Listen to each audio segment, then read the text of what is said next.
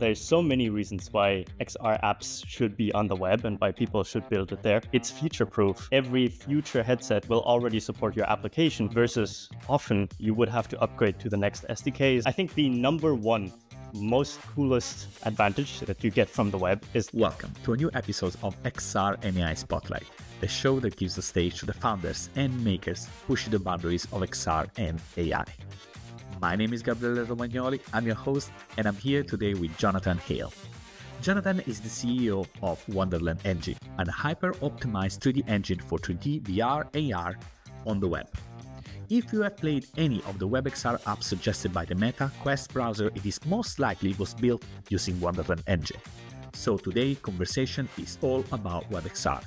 What are the best options for developers to build WebXR apps? The landscape of development tools or frameworks basically can be categorized in three pieces. You have code-only frameworks like Three.js or Babylon.js. Then there's cloud-based editors. Then there's full development solutions that you download, install, kind of like Unity, and Wonderland Engine also falls into this category. Real example of how Wonderland Engine can make the life of developer easy. Wonderland Editor is gonna do a lot on your assets there to make that possible. You don't have to downscale your assets, especially for textures. We're able to handle super high resolution textures. We actually have a multiplayer solution coming up with Wonderland Cloud. And the very interesting thing about it is that we mix all audio of all the players in the cloud. You can hear people from the right, left, top, back, front, all of that, like full spatialized audio, but it doesn't take the performance of the device. The future of WebXR apps on wearable devices. At Meta Connect, they announced support for PWAs in the store, so you can now upload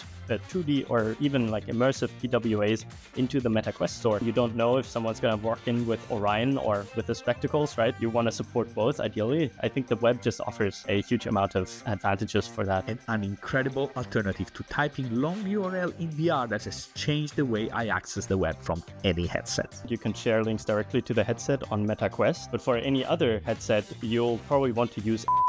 It's a super cool website where on your computer or mobile phone, paste the URL, then go to your headset, and the link will just be there if it's on the same network. But before we get into it, I wanted to thank our sponsor Meshy, who made this episode possible. Meshy is a real powerhouse for generating 3D assets with AI. You can start with a simple text or image prompt and get high-quality stylized 3D models in just a minute. One feature I personally love is the ability to create stylized texture for any mesh, with or without UV. And since the release, Meshy's teams keep pushing amazing updates like texture inpainting, ultra-realistic sculpture, and the ability to rig and animate your character. To try it out, go to meshy.ai and start the 7 days trial to access all these incredible features. And now it's time to roll the title and welcome Jonathan under the spotlight.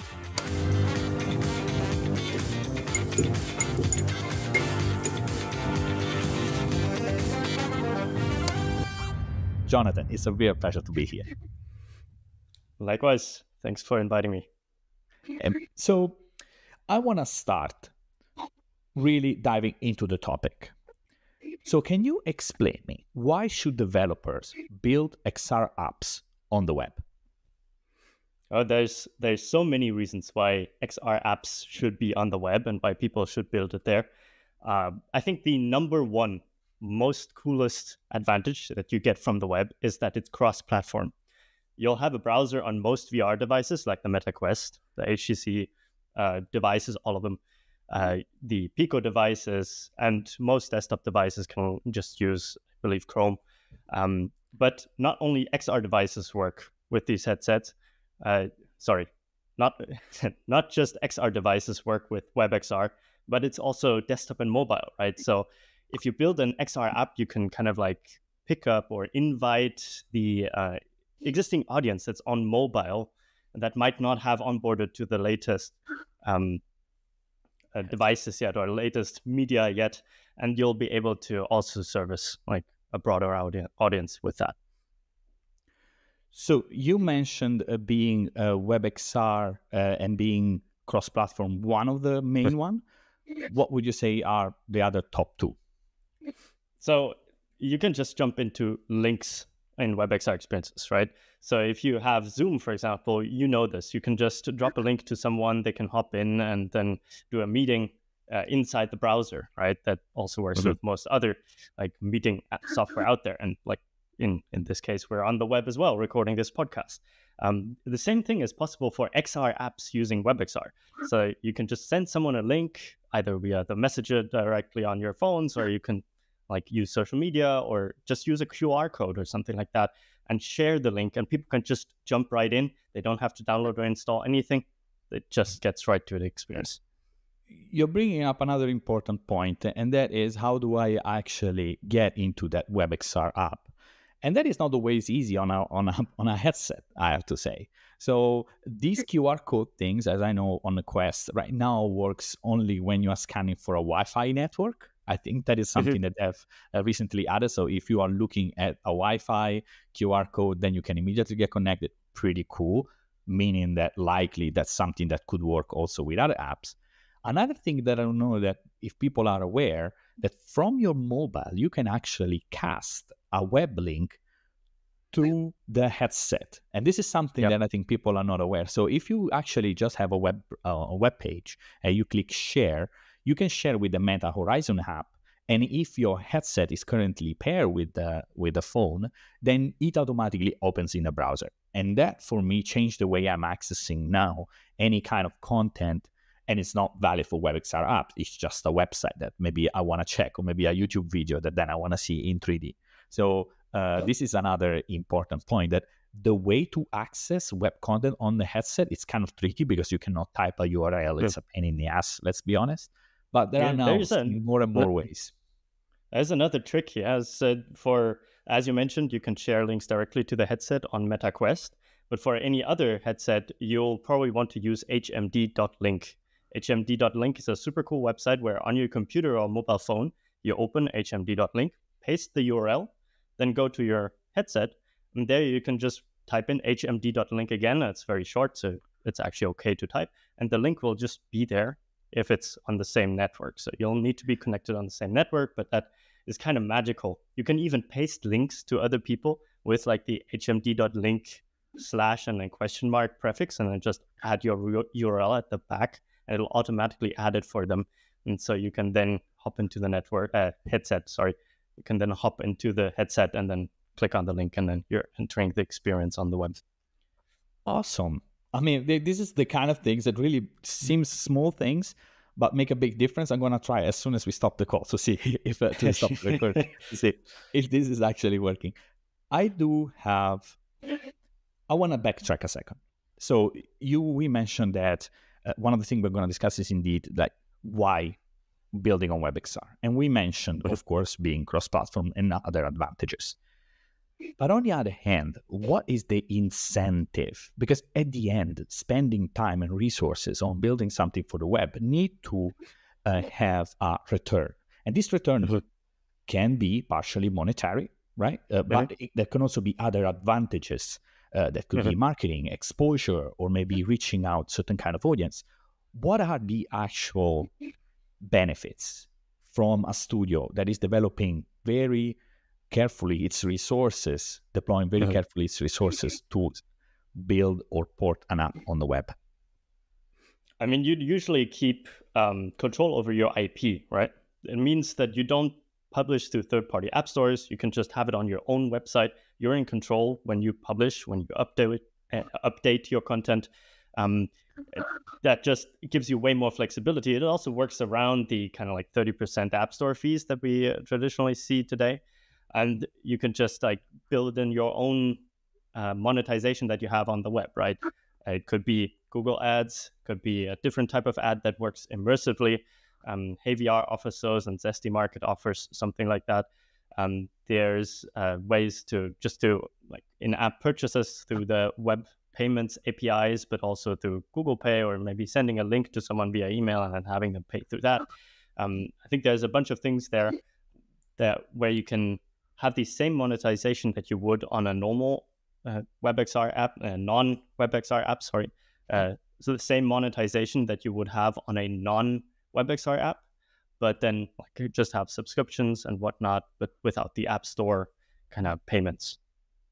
So these are various options. Are there some that you have seen developers using more often, like when it comes to WebXR? Can you make some example, for example?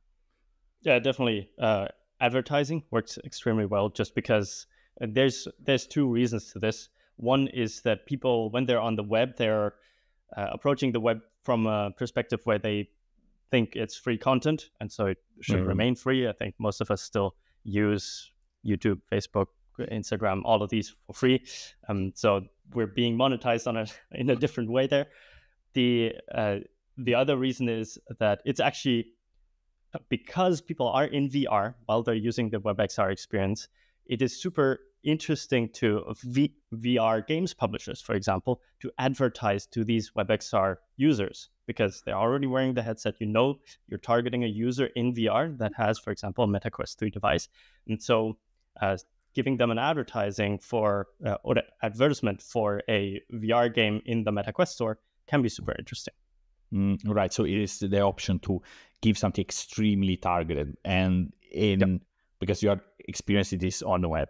Yeah, very interesting point. So what are some example of apps that are built on the web that, in your impression, really capture what are the limits that the web, on which the web can be pushed, let's say, at the moment? I think some of the biggest WebXR experiences that are coincidentally also built on Wonderland Engine are the Escape Artist, for example. The Escape Artist is a puzzle escape room game built by Paradowski Creative, a Missouri-based creative agency. And they also won the WebXR awards a couple times, and they have a Webby Award, like a People's Choice Webby Award for this experience. It's absolutely beautiful. You can not distinguish it from a native app from a graphical perspective, and also from a polish, UX, and narrative experience perspective. There's some other really cool multiplayer experiences, like the Fitness Resort is building HoverFit, which is basically a racing game where you're on a hoverboard and you're doing squats to propel yourself forward. It's super fun, especially with friends. It's nice. And they have like new types of monetization, innovative ways of monetization coming up very soon. And then White Rabbit XR is currently working on a multiplayer archery game. So you might, if you've played games in the MetaQuest browser before, you'll know the archery games. There's archery training, archery evolution now is the new one, but there's also archery dungeon, and they'll have a multiplayer experience coming up very, very soon. You brought up a few times this multiplayer. Like, how difficult or simple, or maybe what are the challenges around building multiplayer apps on the web, since you just mentioned it? Multiplayer apps in general is surprisingly easy, because the web is obviously built for internet and communication through the internet. You have multiple ways of doing that. You can do like a peer-to-peer model where you connect people directly to each other, or you can have a server in between, and that can then be connected to via either WebSockets or WebRTC. And WebRTC is usually used for video and audio, but also can be used for data, which makes it an ideal target also for like real-time action multiplayer environments. We actually have a multiplayer solution coming up with Wonderland Cloud. And the very interesting thing about it is that we mix all audio of all the players in the cloud with precisional HRTF based like audio, which means you can hear people from the right, left, top, back, front, all of that, like full spatialized audio. But it doesn't take the performance of the device, but does it in the server, and it preserves bandwidth by only sending one audio stream down and one audio stream up. So this is a thing that we offer now, and we just started running some courses on it, so that people can learn how to build like multi-user events, but also multi-user games and all these kind of things. It's a very, very flexible service. So if people would want to join this course, how does that work? So you'll find a lot of it on LinkedIn. You can subscribe to the Wonderland Engine newsletter and be informed once our next kind of spots open. Otherwise, it's wonderlandengine.com/courses. That's it. So perfect. I'm gonna find people will find it then for sure in the description. I want to talk more about the Wonderland Engine, because you mentioned now how you facilitate that part of multiplayer, like in the communication side. Before going into that, I have one more question regarding just the type of content, right? So we are discussing a lot about games. But are there other opportunities beyond games, beyond entertainment? And I'm talking about both the B2B spaces, but also, to be honest, something that is also like just a creative app or a collaborative app or a productivity app. Because I struggled to find example of this. I want to be honest. Yeah, sure. There is a lot of examples already, like some enterprise applications that are basically, if you know enterprise VR, you can do the same thing also on the web. Like there's no reason why it wouldn't be able to run on the web. You're even kind of like detaching yourself from the underlying hardware, so you can easily switch from the Meta Quest to a Pico device to anything recent. And the nice thing is you don't even, that's actually an advantage I haven't mentioned about the web yet. It's future proof. Every future headset will already support your application, versus often you would have to upgrade to the next SDKs and these kind of things when you're running on native. For creative apps, though, there's things like painting applications, or like for spraying, like, King Spray, which is like maybe a little more a while back, but it's a really nice VR experience where you can kind of like do graffiti spray. And there's also a graffiti spraying app for WebXR called Spray Space. You could imagine something like ShapesXR, exporting to the web and then being able to kind of give prototypes to people that might not even be in VR and kind of click through them or something like that. That doesn't exist yet, but maybe in the future. And we have product configurators, for example. Those are less XR-y because they're usually used from a computer or from a mobile device. But they're, especially Wonderland Engine, is super interesting because we unlock performance on iOS mobile Safari devices. And that is usually where a lot of the users come from that are looking for purchasing high-end products that provide these kind of product configurators. Yeah. And, I still, when I think about productivity app, I the way why I see them, let's say being good to be on the web is because they are more functional and they are less about the beauty and one of the problems of challenges is always having, for example, beautifully rendered environments and maybe having lights and shadows and a lot of assets.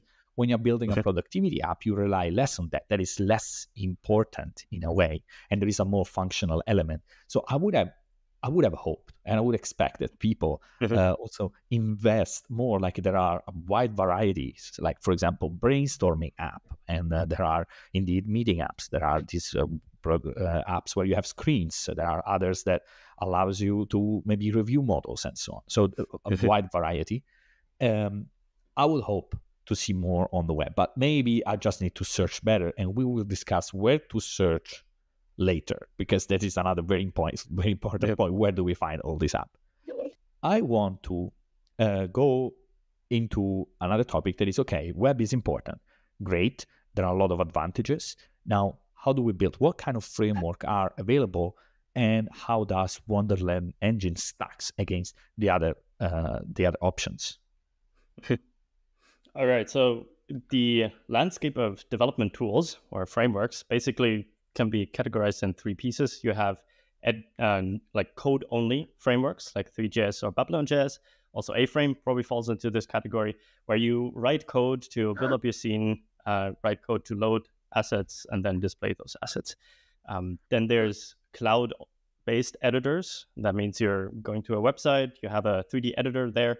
You usually combine that with a little bit of code, but there's also a lot of no-code solutions that are just drag and drop, and kind of easy accessible, but probably limited in some way in terms of what kind of interactivity you can do. And then there's full development solutions that you download, install, kind of like Unity. And Wonderland Engine also falls into this category, where you have a 3D editor that does hopefully the optimizations for you and then exports a web package that you can upload to a static web server. In this case, Wonderland Engine is one of those. You can download it for Windows, Linux, and Mac OS. And then you have a native 3D editor on your computer that is able to kind of compress all of your assets, produce a very nice binary package that can be streamed over the web, and then bundle set with some WebAssembly and JavaScript and an index HTML file that you can then upload to Amazon AWS, Google Cloud, DigitalOcean, anything that can host static websites. That might even be GitLab Pages or GitHub Pages, which is usually free. We also have Wonderland Pages, which is an offering of the Wonderland Cloud to deploy pages easily, and for like, especially like allowing WebAssembly threads to be enabled and these kind of things, which usually like a little bit harder to enable when you're deploying. Yeah, that's, I think, the gist. And so let's imagine now there are all these options. Mm-hmm. And so what advice would you give to people when choosing what's the right platform for them? So if you don't know how to code or don't want to learn how to code, then probably find a easy no-code solution. There's a bunch of those out there. I think Eighthwall and Zappar both offer very nice solutions for something like that. If you're looking to build something very simple, like just like a product configurator, maybe that is literally just like has like 2 or 3 options, there's really cool viewers by Sketchfab, for example, that you can just plug and play, upload your model, and then you can like have that model be displayed. If you want like high interactivity and like a complex scene, complex environment, maybe it's more like a game or a training solution or something like that, then obviously I recommend Wonderland Engine because it allows you to manage complex projects and it'll handle all the optimization for you. So if you're rendering like tens of thousands of objects, we can render that as efficiently through the browser as if it were a native application. So there's no more difference in terms of performance, whether you're running through the browser or running on a native app. But you get all the advantages of the web with WebXR. So, yeah. And so let's imagine I decided, okay, great. I think Wonderland Engine is the best choice with me. But I have a game that is the least, let's say, at least optimized for a Quest device, right? Mm-hmm. So there is a certain level of optimization, of course, because it's still a standalone, a mobile device. But then what are the steps that you suggest developers, a studio or a team to take in order to port this experience to the web using the Wonderland Engine? So if you already have a game, you have multiple ways of doing that. If the game is built in Unity, there is a open source exporter by dpanther that allows you to export a Unity game with the HTML5 target of Unity so that it is WebXR compatible. Unfortunately, with that, it's just not really optimized for WebXR. So you'll have to potentially scale down the solution and you won't be able to enable anti-aliasing just because of the kind of performance requirements on the web. Anti-aliasing is really important because it basically makes everything look more crisp, more high resolution. Otherwise, you get a lot of crawly lines, especially with like the small movements that the head is doing all the time. Jaggy. Yeah, exactly. On Wonderland Engine, for that reason, we don't even allow disabling anti-aliasing. It's just always enabled. But if you want to have a very performant solution, you would export all your assets, import them into Wonderland Engine. You would rewrite the C# code, for example. In this case, might be a different engine than Unity, then it's a different language. But you'll have to rewrite it in either TypeScript or JavaScript. And then thanks to like the efficient iteration times of Wonderland Engine, being able to kind of save and immediately it packages a production version of the project and then reloads the browser to show you all the changes. Should be pretty straightforward, but you will have to go through that kind of manual effort of rewriting the code in TypeScript or JavaScript. And when we talk about, for example, assets instead, so let's imagine, for example, textures or meshes, is that something that the Wonderland Engine manages on itself? And actually, maybe I have to say also lighting, for example, right? That is also another important aspect. How does the engine manages that and helps teams?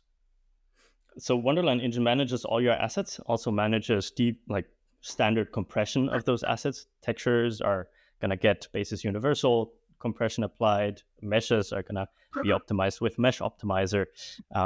Animations running through our own kind of compression algorithms, and so on and so forth. So to preserve really fast download times on the web and being able to stream those assets, Wonderland Editor is going to do a lot on your assets there to make that possible. You don't have to downscale your assets, especially for textures. We're able to handle super high resolution textures due to our texture streaming solution. the texture streaming will basically look at what is your frame currently rendering, and then check, okay, which textures do I need on the GPU and which do I not need on the GPU, and I'll swap pieces of textures in and out at different resolutions to be able to use the mobile processors like GPU memory as efficiently as possible, and be able to like really have like even 16 to 32K textures on there, and basically just render them based on your distance to them in the resolution that is needed. And I wanted to have a quick break to remind you that if you like this conversation, you should check all past episodes at xraispotlight.com. Also, if you don't want to miss anything, remember to subscribe to the XR AI Spotlight newsletter, and you will immediately get an updated list with over 200 mixed reality apps you can filter from various fields, weekly in-depth interviews, and one product spotlight personally tested by me right in your mailbox every week. And now, let's get back to the show. So for lighting, we provide full real-time lighting. We have point lights, spotlights, directional lights. We even have environmental probes for physically based shading. So you should have all the tools necessary to achieve the same effect. You can write custom shaders in GLSL to build really whatever you like. And we even have real-time shadows. So we can render, like for multiple lights, we can render real-time shadows, move the light around, see the shadows update in real time. And even if there's skinned characters in the way of the light, the shadow is going to update in real time. Cool stuff. So now I have built my app, right? And how do people discover it? So that's from the studio side. And how me as a user that is curious, I want to explore something, find cool apps. So how does offer meet demand on this web space? So there's the primary way of visibility for WebXR currently is the gateways of the browsers. All the browsers have a new tab page where it's basically when you open it the first time, or if you have no tabs open, it will show a list of recommended experiences. And these lists of recommended experiences are very well maintained by all the browser developers. For example, the MetaQuest browser or Volvic all have one of those lists. And you can easily reach out to them and get your experience featured if it meets like a certain kind of requirements that they have. If your experience is not going to match those requirements, then you have further options. For games, there's Hey VR, for example. Hey VR is a platform with like 50 or more free. Sorry, Jonathan, can I interrupt 1 second? Yeah. Because this is something that I haven't thought about. So this means technically, and that is true, just to iterate it, that every time I put on the headset and I launch the browser, there is a chance that I might see someone's app. Because that is you'll see of many apps, yes. And that's correct. That's also like there's a huge amount of traffic going through that, because every MetaQuest user at some point in their lifetime will click on that browser if they're bored, or if they see, oh, a browser, I want to go to YouTube or something and look at YouTube in VR, that's cool. But they'll see like a huge amount of experiences that are recommended and curated by the browser developers and browser teams in those headset manufacturers. So this is very important, I think. And before, I want to also move forward in, if that's not an opportunity, but what are the parameters that these browser curators, right, whether being Meta or being Volvic, look for in apps to be featured in that first page, let's say? It's usually the requirements that you'll see in every VR store. Things like don't like move the camera of the head of the user around like without him actually moving. So don't make the user sick, basically, like just like really standard stuff. Things like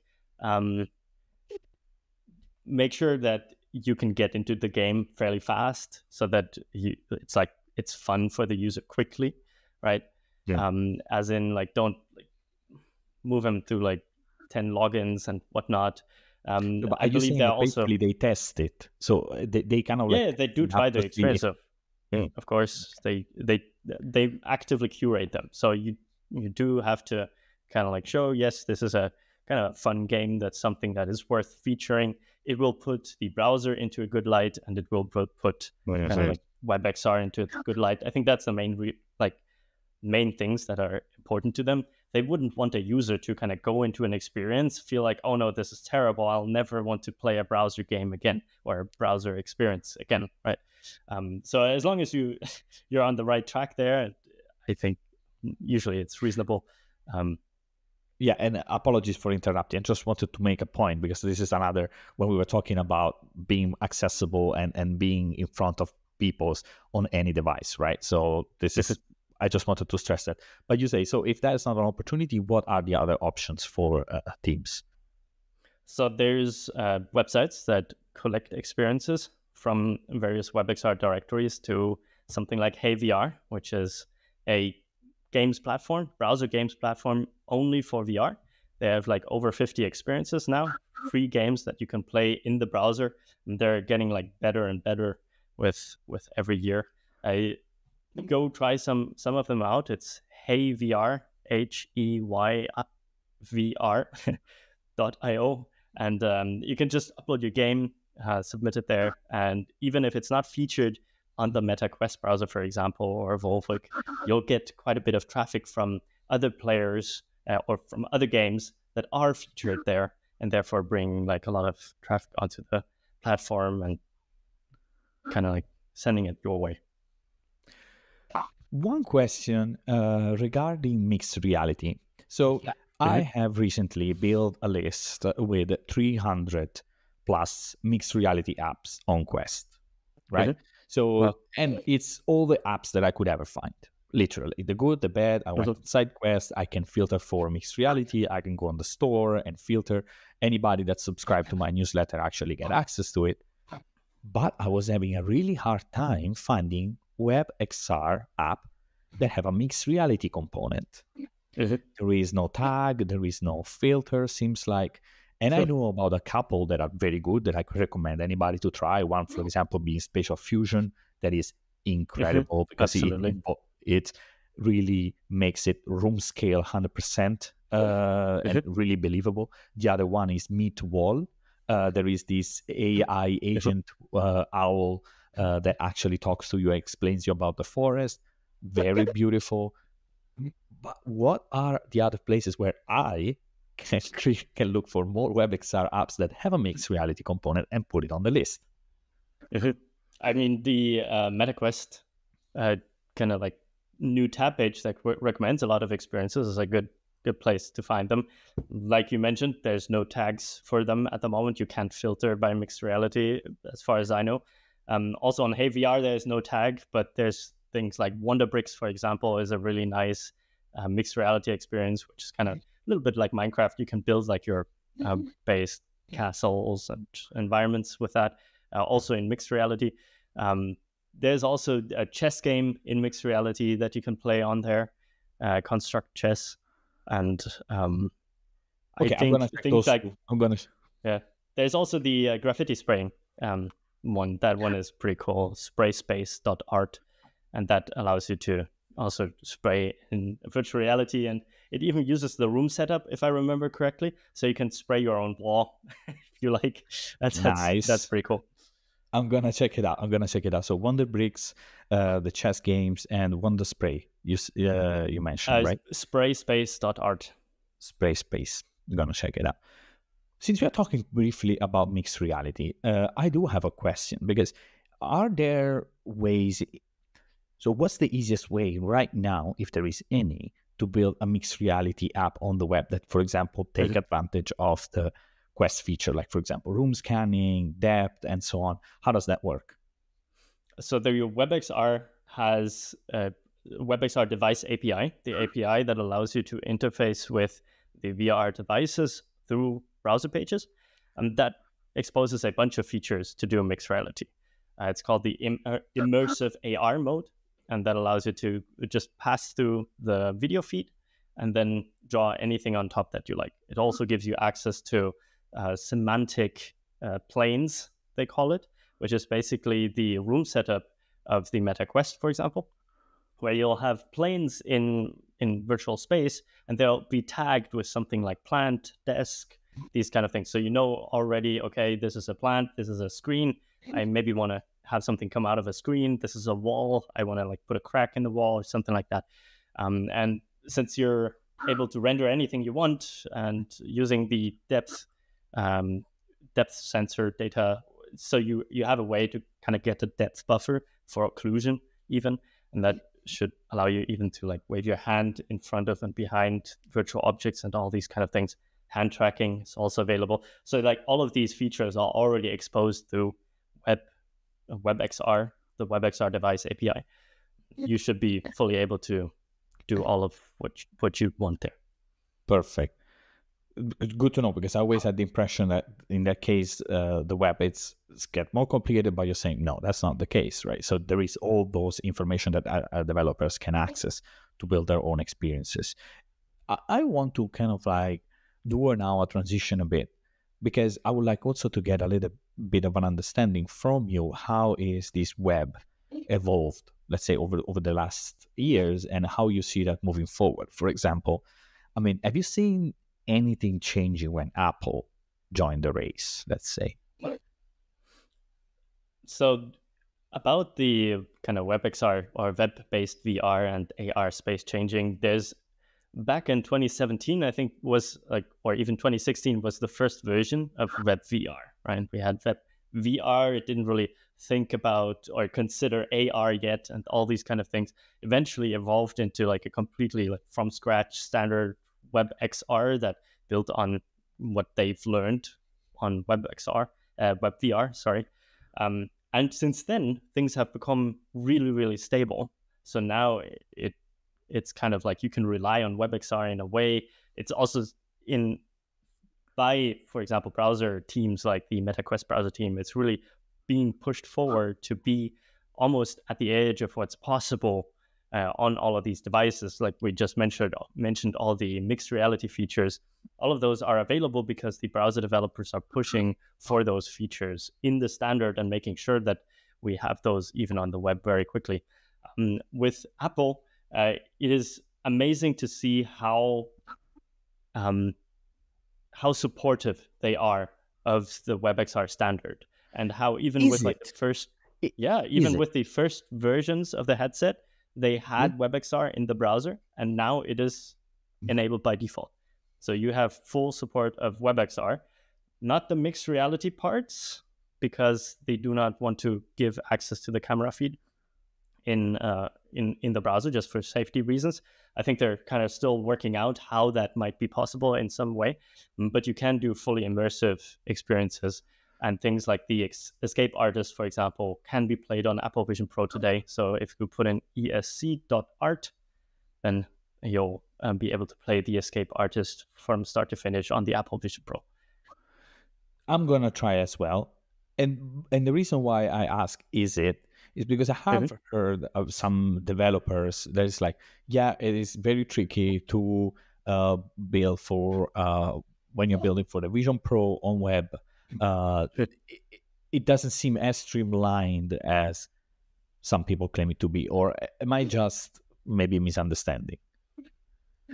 I mean, it is fully compatible. It is following the standards. There's one slight difference where the input events for like pointing and clicking on something, because they use the eye tracking and they don't want to expose the user's eye tracking kind of like characteristics and information which may be potentially identifiable. And on the web, you're always trying to keep the user as private as possible, right? So they have a special standard that they use for the for giving that in a very privacy sensitive way.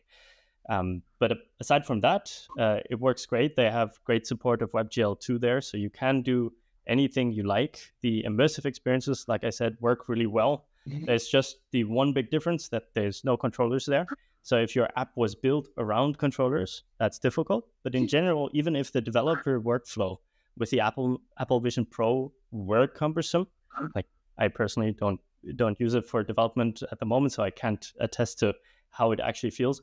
You can just build it on the MetaQuest 3, and then it'll just work on the Apple Vision Pro, minus that, well, you'll have to support some form of hand tracking input, right? So we discuss, let's say, headsets. right? But I think everybody knows that things are going to move and are moving towards a wearable world, right? Where now there are more and more headsets, more and more glasses, literally. Like, for example, the spectacles. Everybody is talking about Orion, of course. Right. And I think, what are your thoughts on how the web is going to support these new devices? I always dreamt of like kind of this AR mini apps kind of thing where you have PWAs on phones right now, right? So some of the biggest apps like Twitter, for example, you can just install them from the website and they'll appear on an icon on your home screen as if they were just a normal app. And if you click on them, the URL bar disappeared and everything. It just looks like a normal app. I think something like that seems to be what the future of web AR might look like with these glasses contexts. You might walk into a restaurant, you'll have a QR code there, which will prompt you, do you want to use this app? You'll click that. It's going to be a PWA because you don't want to like download and install a app from the App Store that's there forever. But it's going to be some form of a web app that's just going to appear, and then all of a sudden your menu turns into 3D and kind of shows you a preview of what your meals are going to look like. I don't know. So I think that just because of this kind of micro apps being streamable over the web and being cross-platform, you don't know if someone's going to work in with Orion or with the spectacles, right? You want to support both, ideally. I think the web just offers a huge amount of advantages for that. And so, yeah. I think you're right. And I think, I mean, I do feel the same, that there are going to be these micro, it's not going to be a full game. And I don't think people want to play games on their future AR headset, right? It has to be something that connects you to the real world in a meaningful way. It's going to be practical and probably very quick, right? On which also you can interact very, very easily, right? Because that is also another important thing. When you're playing games, you are having like complex way of interacting with that game potentially, right? And we are seeing, for example, with Orion, with the neural interface, it's just going to be about slight movement of your fingers and wrist. Now, what are the limitations those, or what? And maybe also for people that don't know, can you explain those? You mentioned PWA apps, and also what are the limitations in that case? Because I suppose that cannot do the same thing to the same extent, maybe of other apps that you download, for example. So it is harder to think of limitations nowadays because the web standards have evolved so rapidly that there's becoming less and less differences. Like you can have notifications on PWAs on web apps, for example, that might not yet like when I'm talking about PWAs, there's always like two types of PWAs. We have those running on XR in like a headset context, and then those on a mobile or desktop environment. Those on mobile and desktop obviously already have more features than those that we'll have on XR. But even like just at Meta Connect, they announced support for PWAs in the store. So you can now upload 2D or even like immersive PWAs into the Meta Quest store and publish your web app, your WebXR based app in the Meta Quest store. And Pico has done something similar just previously. For example, Hale, the VR browser games platform, can be accessed through the Pico store and can be installed and started from there. On phone or mobile, you have things like you can access payments through like Android Pay, Google Pay, these kind of things. You have the notifications, as mentioned. You couldn't even like access Bluetooth and USB. So there's more and more. It's basically, I think Google is pushing very, very hard to make web the platform of the future, or the computing platform of the future. And thereby, it's like the differences between both are kind of becoming less and less. And we have WebAssembly taking care of most of the CPU performance parts. And then if you use WebGL correctly, which is very, very hard to do, you can get excellent performance with that too. But WebGPU is going to make that a little bit more accessible in the future. So even GPU performance is going to become easy, even though it's in our opinion, it's already like here now. But yeah. So I will have one more question, and that is, it seems like we have kind of like achieved a level of performance parity almost, right? In terms of feature set that with headsets in case. So what do you think is the next breakthrough or challenge that is required to make WebXR spread faster, more effective? Or what is your take on the future? What else do we need? I honestly, I think WebXR is here. It's ready. It's here to stay, in my opinion. It's, I think, more of a mindset thing where if you've learned Unity for 10 years or even longer, then you're not going to easily make the switch to a new platform. And because Unity doesn't work well on WebXR, you're basically locked out of WebXR by, well, I don't want to like invest all that time again, even though like a lot of your knowledge will translate over. And most frameworks out there have ways to learn as a Unity or Unreal Engine developer, but it's obviously it's different. Like you'll be building for streaming-based context. You'll want to download and install, and not install, but download the first kind of seconds of the game as quickly as possible, and the rest can wait, right? Because you want the user to hop immediately into the experience. You don't have a store that downloads like multiple gigabytes for you and then you start the experience, but it's going to be like that 10 seconds of wait time makes a big difference compared to 5 seconds of wait time for user retention. And it's a different mindset, but I mean, even with like PWAs, like 2D PWAs, we've seen like more and more companies adopting them, more and more companies building them. And I think they're generally, because of their advantages, they have a higher likelihood of success, and thereby it's just a matter of time until like that advantage of success likelihood is gonna outgrow that of the native space. And that is limited always to one platform, or you have extra effort to making it portable to other platforms as well, and deployment is more difficult, and then right. So I think it's a matter of time. Jonathan, thank you very much. I have a long list of stuff that I need to try right now, and I'm sure that many people that I've heard have a similar need, so that's great, because I think that's all what this conversation are about. Thank you, Jonathan, very much. Thank you, Gabriele. It was very, very great. Thank you for giving me the opportunity to talk about Wonderland Engine. Thank you very much for listening in. If you like the show, please leave a rating on Spotify, Apple Podcasts, or a thumbs up on YouTube. It really means a lot to me, and it's a great support for the show. Till next time.